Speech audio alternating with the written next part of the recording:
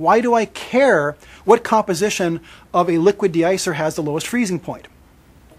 We care for the following reason. It's because all chemical deicers work exactly the same way. They all work by lowering the freezing point of water. So let's say it's 0 degrees outside, 0 degrees Fahrenheit, and I've got ice on the road. And I put a chemical on top of that ice. If that chemical is able to lower the freezing point of water below 0 degrees, below the outside temperature, that ice is going to melt. That's how all deicers work.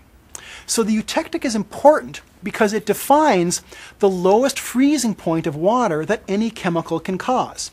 Therefore, it also defines the lowest temperature that any chemical can melt ice.